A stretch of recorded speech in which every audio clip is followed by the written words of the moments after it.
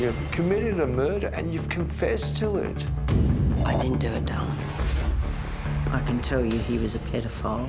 I'd like to know your definition of a pedophile. And he says, I just want to get it off my chest. Have we got that man? Bloody oath we have.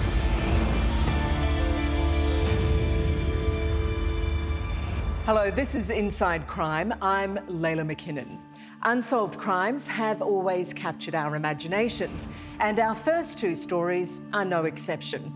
Both have twists that will leave you wondering where the truth lies. Tonight, we look at the story of Arthur Greer, a violent man with sexual abuse convictions who spent 25 years in prison for murdering a 14-year-old schoolgirl. But Greer says he didn't do it. But first, the abduction and murder of 3-year-old Cheryl Grimmer from a crowded beach over 50 years ago. Astoundingly, a man claiming to be the killer provided police with a detailed confession, but he's never been prosecuted due to an extraordinary legal technicality. Fairy Meadow Beach, 90 kilometres south of Sydney on Australia's east coast. Without a sound and without a trace, 3-year-old Cheryl Grimmer disappears. 50 years on, It was just a terrible day. She was gone. 3 brothers still haunted by their sister's disappearance. This cop broke the case. Have we got that man? Bloody oath we have. But then it broke him. That was the time I knew I couldn't be a police officer anymore. The final straw. How can you walk when you've committed a murder and you've confessed to it? The man who confessed to killing Cheryl gets to walk free. If there's a murderer walking the streets, don't we all want him locked up? It's July 2016, and Detective Frank Sanvitali has just been handed a 50-year-old cold case. It's a case the local cop knows well, as do most who live in the Australian region of Illawarra, the taking of 3-year-old Cheryl Grimmer. This is probably the hardest case I've ever worked on personally, because I've lived in the Illawarra all my life. It changed my life. It changed, I think, a lot of people in the Illawarra when she went missing. I think there's a bit of an innocence lost. It's always stuck in your head, where did this little girl go? What happened to her? Frank poured through boxes of police archives, going back in time to the summer of 1970, when there was no bigger news, no more desperate search than that surrounding the missing toddler. It was a very hot summer's day. Sort of nagged my mum, you know, we're new to the country, got a beautiful beach, and we wanted to come down the beach as kids. This scratchy photo captures the day Ricky, just 7, along with his brother Stephen, aged 5, and Paul, 4, are playing on Fairy Meadow Beach with their mum and baby sister Cheryl. It was a beautiful day. It was a really nice day. And, you know, kids being kids, building sand castles, and Cheryl running up and down the waterline as we did. We didn't venture in too far because the surf was all new to us coming from Bristol in the UK. But within a few hours, this idyllic outing comes to an end with the onset of a southerly change. Mum, 26-year-old Cheryl Grimmer, sent the kids ahead while she packed up on the beach. My mother asked me to take Stephen and Paul and Cheryl up to the shower blocks to wash the sand off, to walk back to the hostel. Had you done that before? No. On the way to the showers, Cheryl stops for a drink at the Bubbler. Having got Cheryl showered in the men's changing room, Ricky was then unable to coax his playful sister out of the nearby ladies' shower block. I said, look, I've got to go and get Mum, you're going to get into trouble. And she still wouldn't come. She was just laughing, smiling, not a care in the world. My brothers were playing just over here. And I just wish every day I would have sent one of them and just stood here. But I didn't. walked down to the beach to get my mother. I just wish I'd dragged her. Why didn't you go in and grab her? I was a boy. I didn't want to go into the girls' shower block. There was other girls in there. I didn't want to go in. We're told not to go in. In a decision he still can't forgive himself for, Ricky leaves Cheryl to fetch his mother, followed by his little brothers. It was all of 90 seconds, but by the time Cheryl Grimmer got her boys back to the change shed, there was no sign of Cheryl. Nothing seemed to be wrong until my mum was sort of just shaking me and saying, "Where'd you leave her?" And I told her several times over. And then it set in. She was gone. Rick was freaking out, Mum was freaking out. It was just a terrible day. A minute and a half was all it took for a family to be forever changed, to suffer a lifetime of grief and guilt.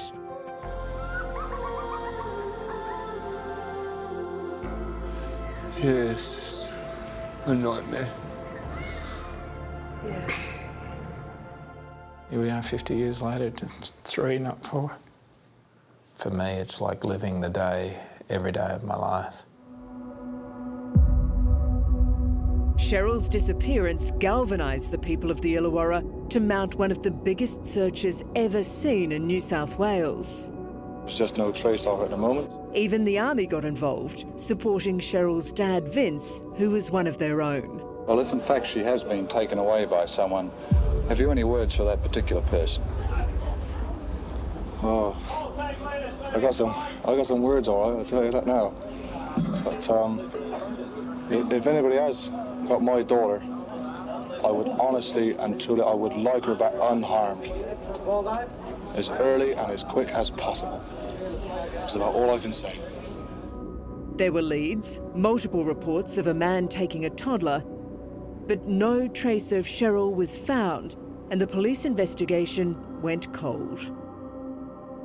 Mum had a hard life after that. It was like, Dad was a really nice man, but he was really hard. It was sort of like, hey, you 4 lost my baby daughter. That's what it felt like some days. But mostly it seemed the broken Vince blamed Ricky. We had a strained relationship from that day on. Unfortunately, you know, if he had a drink too many, the blame would come out. Why did he leave her? Why did he leave? You hear that enough and you start to question, why did I leave?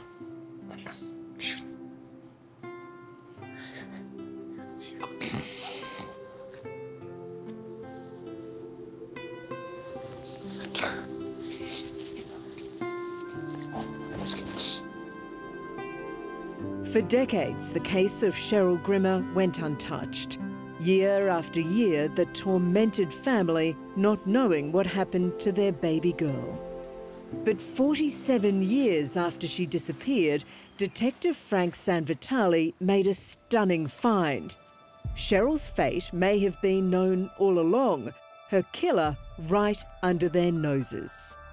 When you first read that confession, did any part of you go, well, he could have made this up? No way in the world. I knew how old the case was.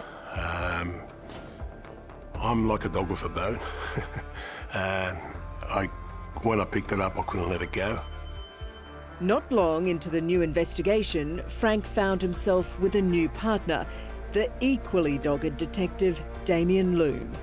I still remember we stood there in front of these boxes, and Damo said to me, I call him Damo, he said to me, Frank, the murderer's here in these boxes somewhere. I had a bit of a laugh to myself, but okay. For the next couple of months, Frank and his partner would sift through thousands of running sheets, cross-checking leads long gone cold, interviewing and eliminating former suspects. And then one day, in yet another box, they uncovered a chilling confession made in 1971. Would you like to tell us what you know about the disappearance of this girl? Nearly a year and a half after Cheryl disappeared, a 17-year-old runaway made a startling admission to police. I come around the front of the pavilion behind her and grabbed her. Volunteering, he had abducted Cheryl. There was some bloke sitting on the wall in front of the pavilion, so I had to put my hand over her mouth to stop her from screaming. Because if she had have screamed, he would have heard it. How could somebody give that much detail of Fairy Meadow Beach, of Cheryl, of where he took her, what she was wearing? Well, suggest he was telling the truth. What was your intention? I was going to have sexual intercourse with her.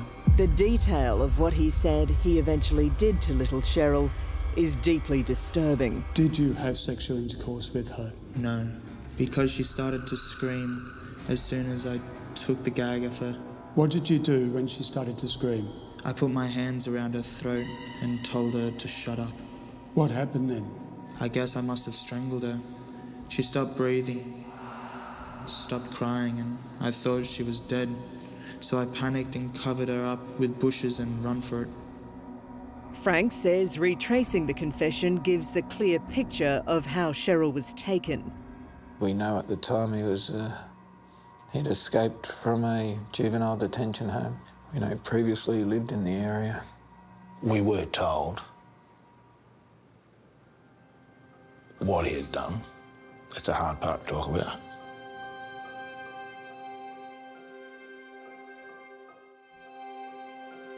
The grief for Cheryl's brothers Ricky, Paul and Steve Grimmer is compounded by anger.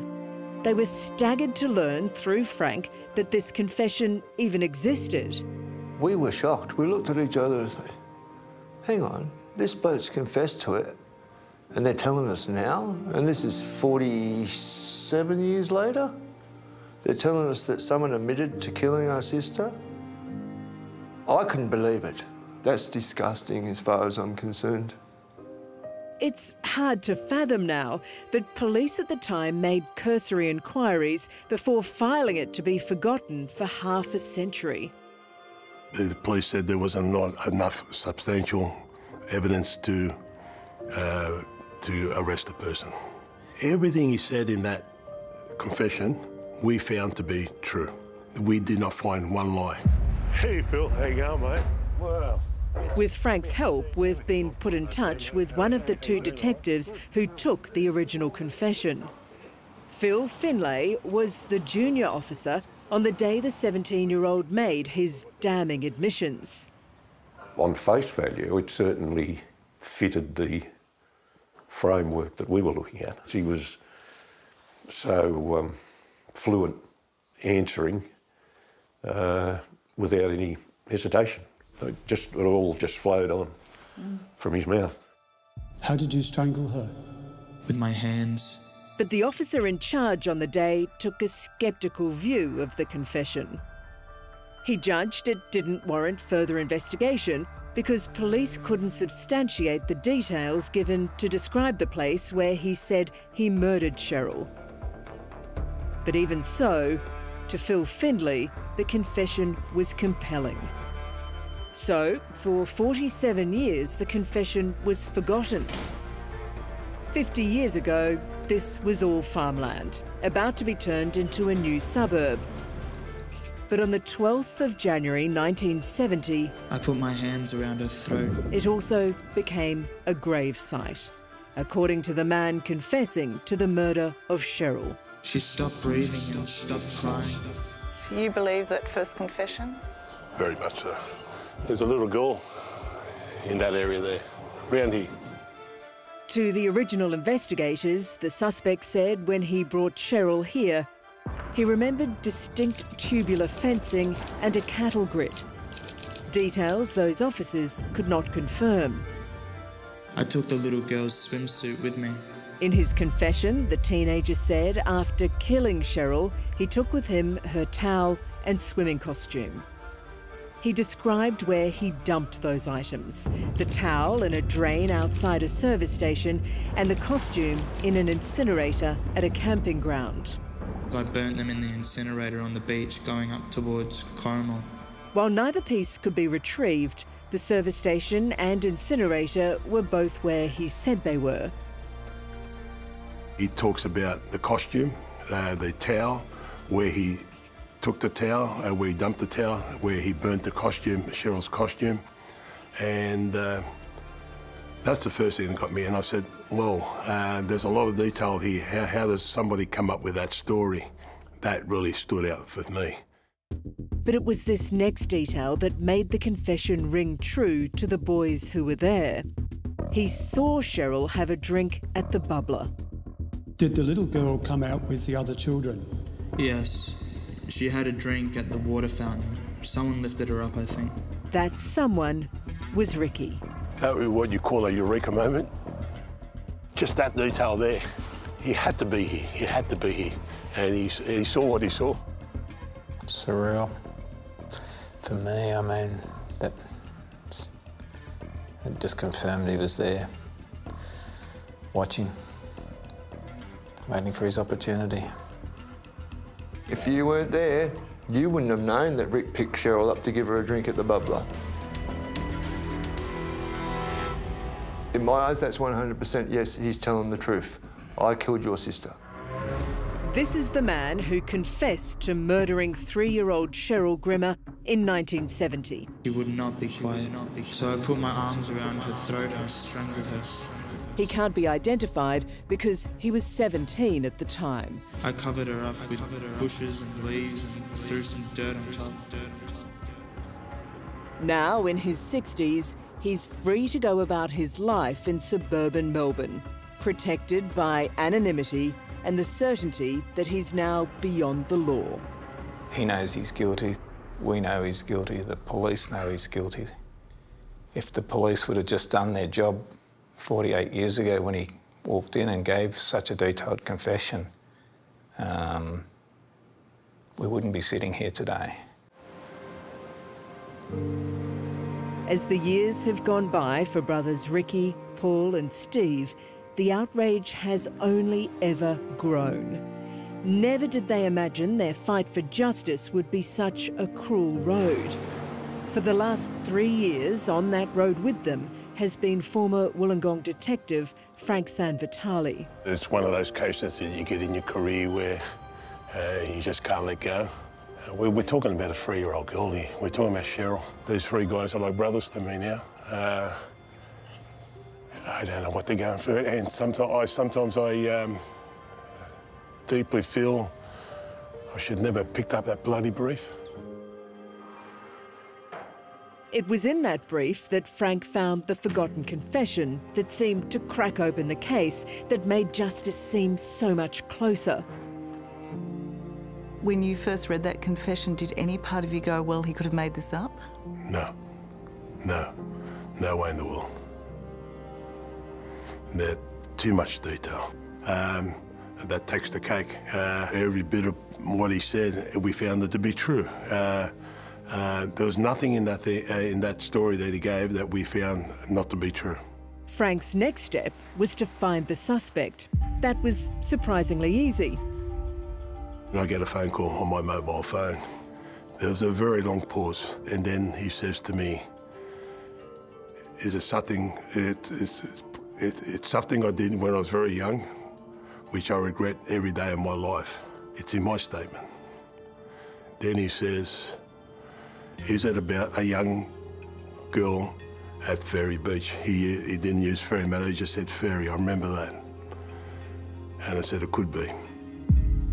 The man agreed to meet Frank and his partner, Detective Damien Loon, at a police station in Victoria. Though he'd been advised to bring a lawyer, he showed up on his own. The first question we asked is, why haven't you got legal representation? And he says, I just want to get it off my chest. I thought then and there he was going to confess to us. Frank presented him with the 1971 confession to murder, which he readily admitted he'd made. But when it came to the critical question, Did you do it? This time, he had a different answer. We put the confession in front of him. We go through the confession. He actually signs it again, so he adopts it. He says, yeah, that's me, I made that confession. He signs every page, and we go through every one of those questions. Until we got down to what happened with Cheryl, he says, no, I was never there. When he sat there and said, no, I've never been there, and he had 47 or 48 years to come up with an alibi, for me, that was a moment I said, yeah, we got our man. Given the detail of the area he'd given at the time, his denial seemed false and pathetically inadequate. And so, after half a century, Frank thought the Cheryl Grimmer case had finally been solved. Do you have anything to say about your arrest? The man was immediately arrested, which didn't seem to come as any great shock to him. We said to him, you're going to be charged with the murder of Cheryl Grimmer, and you'll be extradited back to New South Wales. And he basically said, I better tell someone. I know if that was me and I didn't do it, I'd be kicking up a storm. The time you arrested him, did he ever say, you've got the wrong man? No. This is a big mistake? No. Have we got our man? Bloody oath we have. He's the man. No doubt. For the Grimmer brothers, the news of the murder charge was met with mixed feelings. It forced them to accept Cheryl was never coming home, but also that finally someone was being held accountable for her death and their pain. Finally, we're going to get some results. We finally got the grub that took our little baby sister. Great. Unbelievable. We're getting somewhere with it. I just feel for Mum and that they didn't get to hear this. They need to hear this, that they got somebody. All those years of not knowing. If he walks out of that court a free man, so be it. So be it. We don't believe that will happen. The murder suspect, who pleaded not guilty, was held on remand at Silverwater Jail. But at a pre-trial hearing, the judge was asked to throw out the confession. His lawyers argued it was inadmissible because the 17-year-old accused did not have a parent, guardian or lawyer present when he volunteered his crimes in 1971. In those days, it was not a legal requirement for a juvenile to have such a protection. That law came in some years later, but the judge in the Grimmer case agreed to apply it retrospectively, finding it would be unfair to the accused to have his confession included as evidence. The judge also said, at the time, police should have cautioned the accused earlier in their interview, making it clearer that he was a suspect, not just a witness. But the damning confession was out, and so was the suspect, released from jail, with the case against him now considered unwinnable. The Grimmers were devastated. How can you walk when you've committed a murder and you've confessed to it? But you get away because you didn't have a parent holding your hand when you were questioned by the police? How can this happen? I mean, this is not real, surely. Are we just, sitting in a play? I mean, this is just stupidity. It can't happen twice, surely. We're not going to let it happen. No, definitely not. We'll be the voice of our parents. Enough. The judgment broke Frank. After 21 years with the police force, he walked away from his dream job. There was nothing wrong with it. There was nothing wrong with the confession, the way it was taken. I just could not believe it. That was the time I knew I couldn't be a police officer anymore. That's when I just can't do it anymore. That was the final straw. Not a 3-year-old girl, no, they got to me. We got a murderer walking the streets. That's how I feel.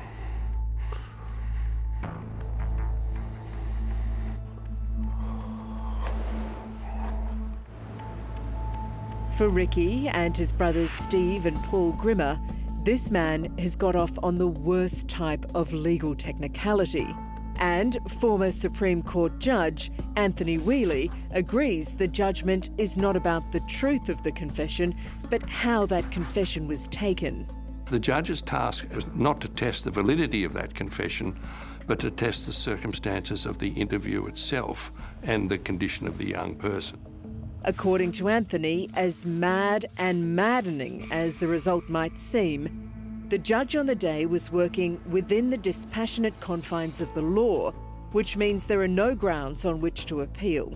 I understand that the Attorney-General has taken advice and has come to the conclusion, regrettable though it is, that no appeal would be likely to succeed. There doesn't appear to be any further avenue. But the law has been upheld, and that's what, as citizens, we have to accept. It's like we're on our own. We're on our own fighting the New South Wales justice system. In our eyes, stinks. Now we're here. We're trying to get him back in court. Get him where he belongs, in jail. That's where he belongs. No, I'm not accepting anything. No, We made a promise to our mother and we're going to keep it, no matter what it takes, what people we hurt, what toes we stand on. We are going to stand on toes until my sister is heard.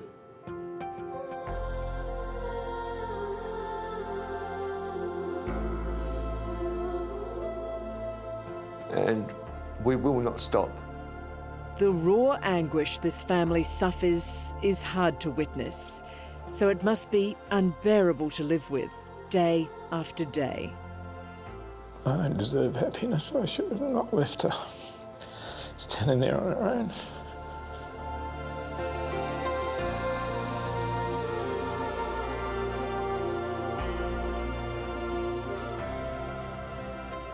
But we all shouldn't have left her. I know you were the oldest, but we're all there. We all shouldn't have left her at all. But being little kids, you don't expect someone to come and pick your little sister up and run off with them.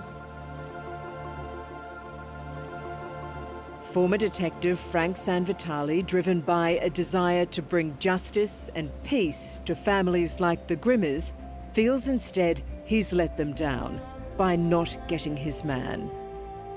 How do I feel towards him? I'd rather not say. I think you know how I feel towards him.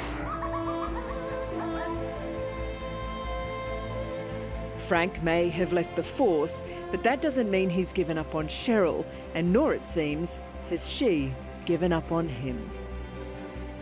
I see Cheryl in my dreams. It's a dream, it's not a nightmare.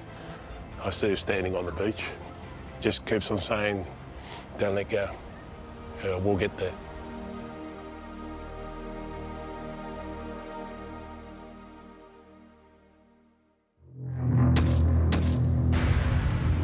You're about to meet Arthur Greer, a violent man with sexual abuse convictions who spent 25 years in prison for murdering a 14-year-old schoolgirl. But all is not what it seems. The first shameful moments of freedom for convicted child killer Arthur Greer as he's deported to the UK.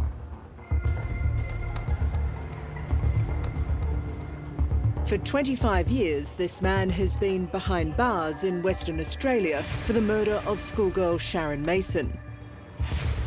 For all that time, he's proclaimed his innocence, foregoing the chance to be free decades ago if only he admitted his guilt.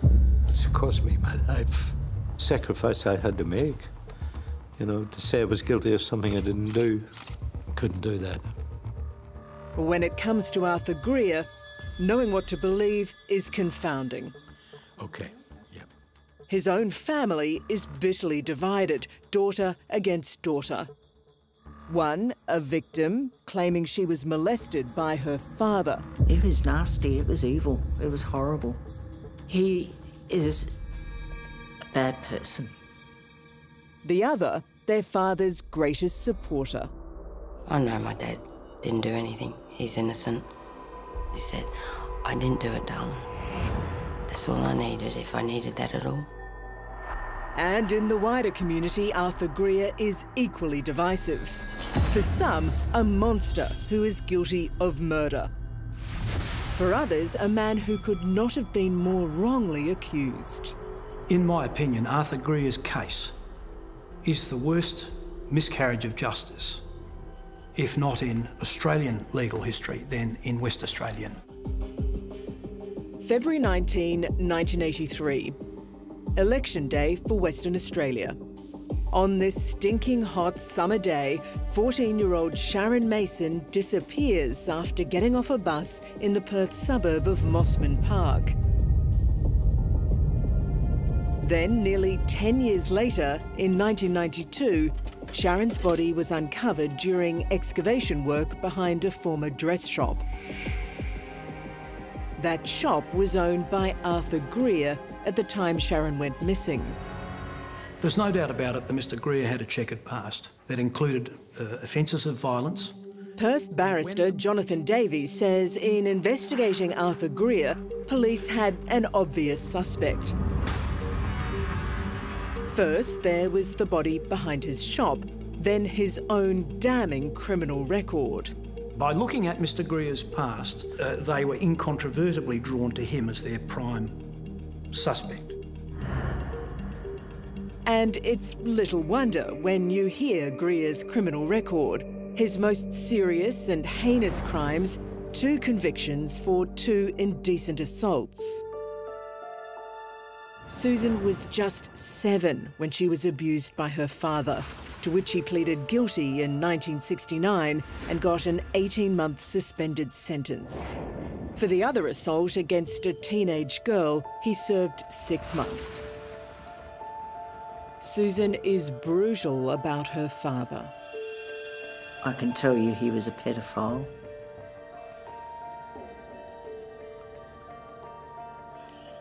And that I was interfered with. And it wasn't just a little touch here and there. Every few weeks, maybe every few months. Are you a pedophile? No, I'm not a pedophile. I'd like to know your definition of a pedophile. Somebody who frequently solicits young children. Have you done that? No. Occasionally? Never. No, never.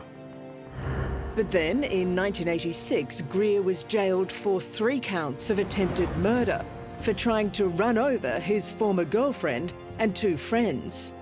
While the judge said his drunken attack was not premeditated, he still sentenced Greer to a minimum of 5 years in jail. Greer claims, as he does to explain the sexual abuse convictions, that his intentions were misunderstood. I never hurt anybody. Is my crime, my record, would you say it's a really bad record? If you look at the circumstances of it, it's not. It's not. 1992, and Greer was just out of jail when this gruesome discovery was made. A decade after going missing, 14-year-old Sharon Mason's body was uncovered during excavation work. Just 1 day later, police arrested and charged Arthur Greer with her willful murder. And they did a check of who owned the shops in 1983, and my name come up, and they checked my name and they found out I'd been in trouble before, and I just couldn't answer the question because I didn't know anything about it. The police case against Greer centred around 3 main pieces of circumstantial evidence, which certainly looked bad for Greer, but on review started to raise serious doubts. At his trial, the jury was told Sharon had gone to Greer's shop enticed by a help wanted sign in the window. But no one saw her go in, and police couldn't present a single witness who who testified even seeing the help wanted sign. Second, Sharon's body was found wrapped in plastic bags and tied with ribbon police said were particular to Greer's dress shop. But it was later revealed that both bags and ribbon were widely available. A single fingerprint was found on the bag, but forensically tested, it was not Arthur Greer's. And then finally, there was this mask, supposedly once owned by Greer and found when Sharon's body was uncovered. We believe that the mask was not actually found buried with the body, but in fact was found near the remains in a large volume of earth that was at that time in the back of the dump truck. And so the connection between the mask, Mr. Greer, and the human remains is cast into doubt. The jury took just 3 hours to reach their unanimous verdict. Despite no forensic evidence to link him or no known cause of death, in 1994, at the second of his 2 trials, Greer was convicted of murder and sentenced to life. He was to serve a minimum 7 years before being considered for parole. To Sharon's family and a relieved community, justice had been done. Did you murder Sharon Mason? Definitely not. I've never met her. I couldn't have heard her. For the past 25 years, Arthur Paddy Greer had been behind bars for murdering Perth schoolgirl Sharon Mason. And for that time, Chrissy's been the only member of the family to stand up for Arthur, the only one still hoping to bring him home. Why do you think your father was convicted of this? I believe quite strongly that it was because of his criminal history. But that's where it started, and it never stopped from there. Former Governor of Western Australia, QC Malcolm McCusker, has become an unlikely Greer advocate, warning no matter how bad the record, no matter how bad the man, no one should be judged on their past. Well, I hope there are very few people in our community, and I may be naive, but I think there would be very few people who'd take that attitude, that a person who's been convicted of a crime therefore must be guilty of another one. It was a huge and illogical step. And they searched Greer's shop, and there was not the slightest trace of anything, no blood and anything like that. So there was absolutely no evidence whatever that connected him with this crime. In fact, according to McCusker, since Greer's conviction, compelling fresh evidence has been uncovered that suggests a miscarriage of justice. What we had to look at when we did our survey was the 3 different versions of where the body was found. The Innocence Project at Perth's Edith Cowan University, now led by Professor Jane Tudor-Owen, carefully assessed the merits of the Greer case before agreeing to take it on. They say what they've found over the past decade raises reasonable doubt in Arthur Greer's guilt. Enough, they believe, for a jury to acquit him. We think that there's an alternative story. We think there's an alternative version of events that should have been presented to the jury at the time, and that ideally, by raising this information now, that can be considered in a fresh light. So we're looking at that as the corner of the wall. What you're about to see is what the jury didn't get to see. Got the pipes quite clearly displayed there in relation to the first and perhaps greatest breakthrough for the Innocence Project, the remarkable discovery of a date stamp on drainage pipes beneath where Sharon's body was found. They'd been manufactured and laid in the ground just weeks before her body was uncovered in 1992. Digging the trench, they would have had to have found the body to install those pipes in 1992. But remember, Greer supposedly murdered and buried Sharon here in 1983, nearly a decade earlier. If that was the case, she would have been found underneath the pipes, not above them as she was. In simple terms, her body had to have been buried here not long before it was found. Was that a eureka moment? Yeah, I would say in terms of being able to actually have some definitive evidence was really exciting. Well, if it had been revealed at either of his trials, I think that would have been the end of the case against him, because they were new pipes, and yet the body was deposited on top of those pipes. The crux of the police case was that Sharon was murdered in Arthur Greer's shop and buried by him in the backyard. But the dating of the pipes is almost proof positive that couldn't have happened. And the state of Sharon's body is perplexing too. It was only partially decomposed, extraordinary after 9 years. A former senior state pathologist says the only feasible explanation for that strange rate of decomposition is that the body must have been stored elsewhere, perhaps frozen, before finally being buried at the shop site at the time the pipes were laid. However she came to die, that did not take place at those shops.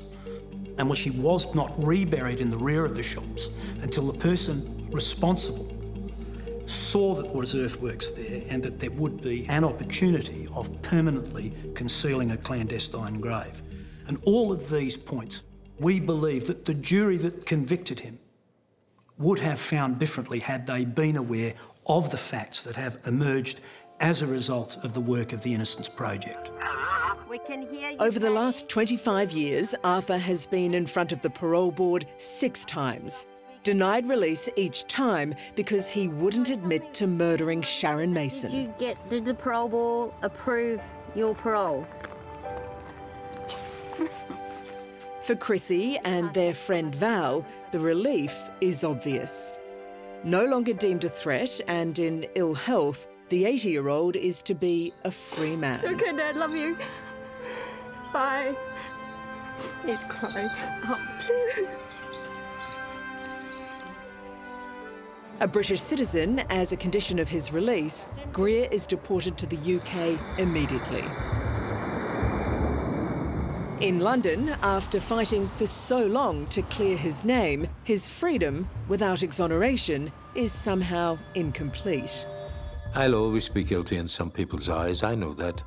But the point is, there's a lot of people out there who have faith in me and listen to what I've said, and I'm innocent of any of that charge. If I had have done that, I would have said I was guilty a long, long time ago. Arthur Greer died in exile in February 2019 of cancer, 9 months after he was released from jail.